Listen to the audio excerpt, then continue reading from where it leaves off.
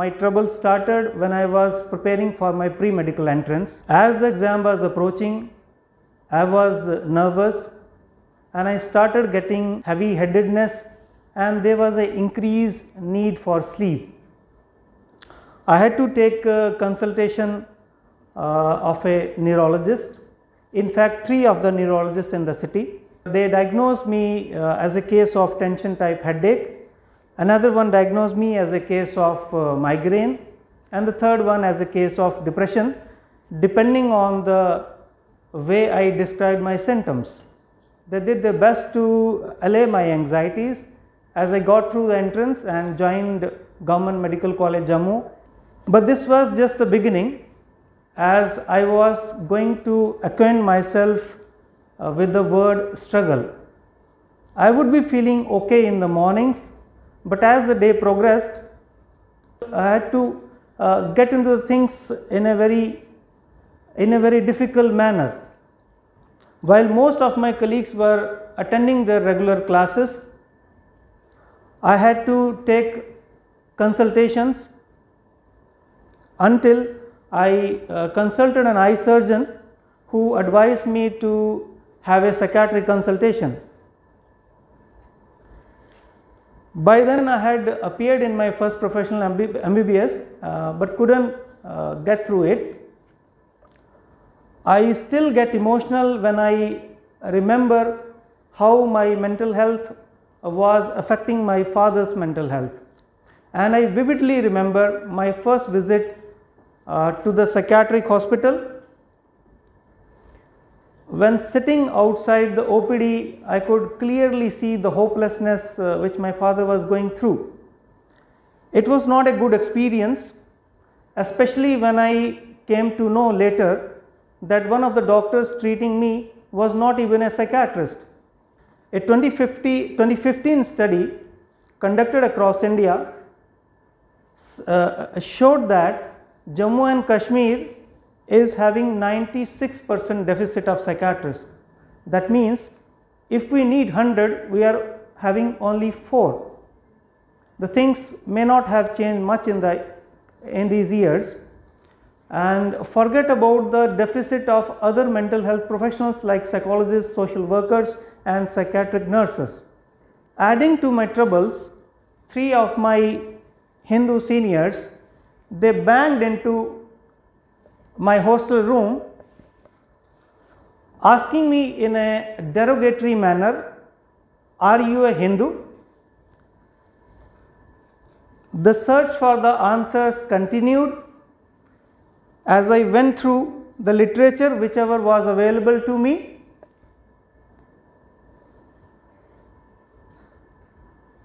Until I found solace in the Buddha and his Dhamma, only to last for a while, and I now continue to be a freelancer. I have deliberately shared this topic because a month ago, one of my psychology students called me to ask if I can provide a consultation to one of his Dalit friends who is not comfortable consulting a mental health professional belonging to a community other than hers.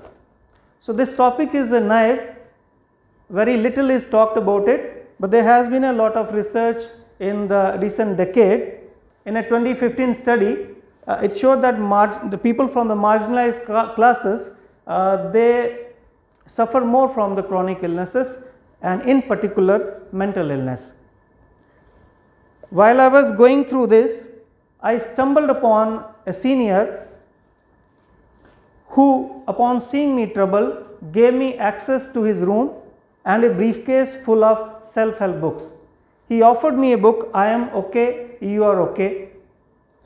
It was a difficult read, so he handed over to me another book, "The Road Less Traveled."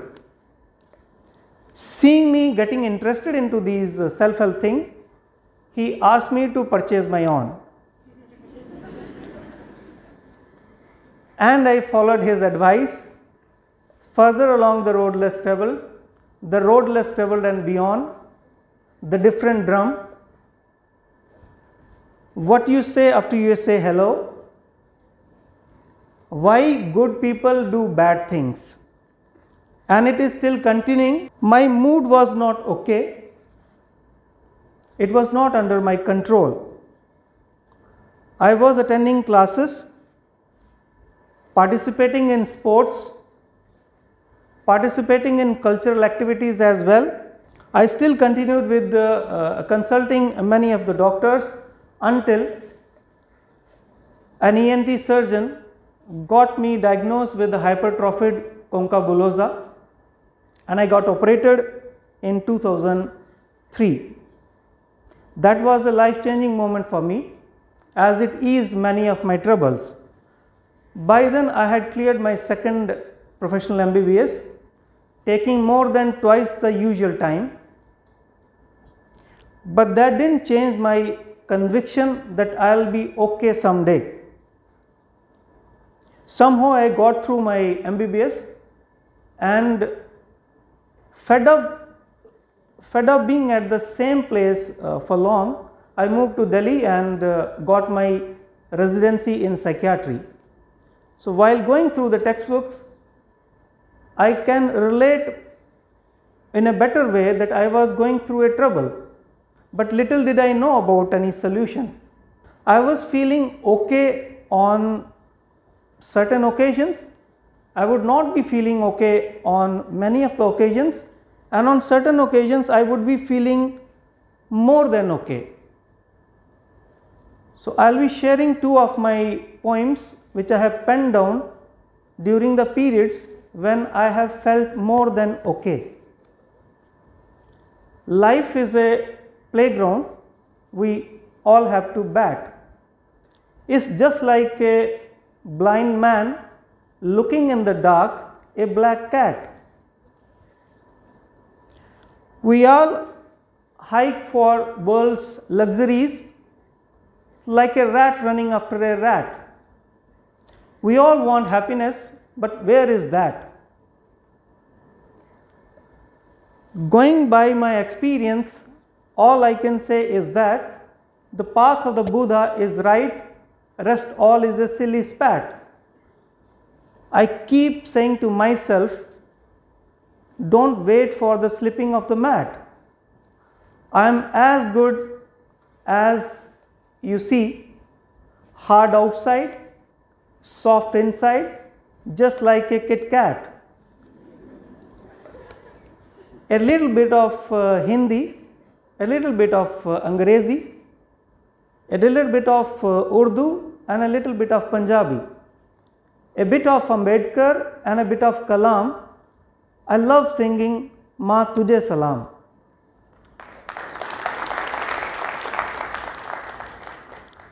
I studied at convent. My teacher gave me Bible and a friend Quran. They didn't ask me for any lagan. I know that I take sides, but that's not me. It's my mind taking various strides. Believe me, it's not me. It's my mind taking various strides. But listen, aren't we all hiding ourselves behind false prides? My journey continued and I became a trained psychiatrist. Things were not right until I went through a first hypomanic episode in 2014, and the life was never the same again. No, I had a double responsibility, taking care of myself and my patients, of course with medications and their associated ill effects, and I still continue to do that. In order to have a good mental health,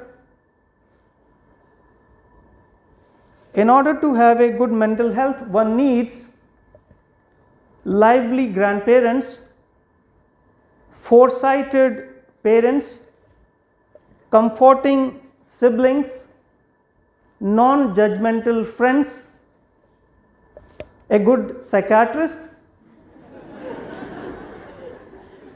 who can put oneself in the shoes of her patients, right medications, and most importantly a right partner who can say it is okay to be not okay sometimes, and who can literally say जा सिमरन जा, जी ले अपनी जिंदगी.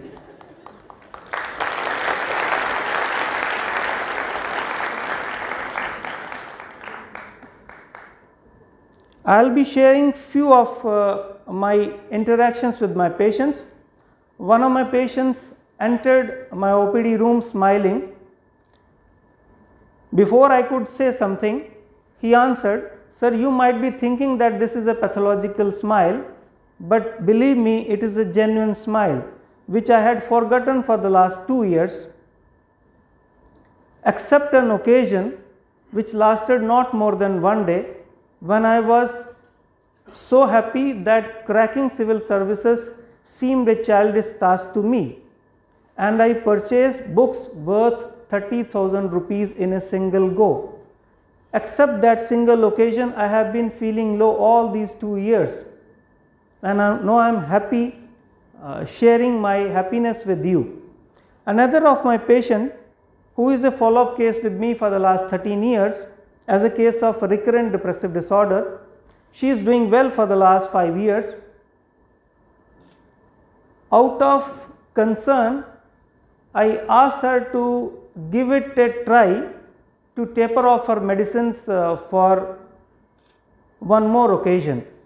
She answered, "Sir, if you take guarantee that I will not have another episode, I can stop the medicines, because the pain and agony I went through, I do not want to go through it again, and it is beyond expressing." Another of my patient, who is doing MBBS, came to me for adjustment issues because he was pursuing his education from a place which was geographically and culturally different, and he was sharing a room with 4 of his classmates. Subsequently, he came home to attend a marriage function when his family members noticed that he is going to attempt suicide by jumping into a canal. So, diagnosed with the mood disorder, he missed his first professional MBBS, making me remind of my early days. He is now doing fine and has recently appeared in his supplementary examination. So, mental health is very pertinent irrespective of the fact whether someone is born in a poor family or a far flung area. That does not make someone a lesser human. So, we need to move in that direction so that every individual gets included in the mental health care. It should not be privilege of some. Thank you.